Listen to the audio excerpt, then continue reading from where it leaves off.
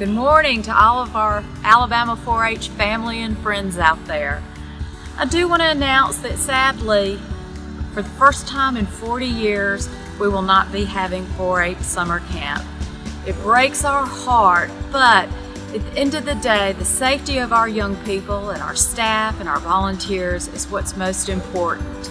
But the good news is we're still going to have some exciting things going on out here at the center for corporate groups and families. So keep checking us out at the Alabama 4-H Facebook page, at the Alabama 4-H Center Facebook page, about exciting new things that we have planned for this summer, and we have lots of things that we can do. Just no summer camp this year.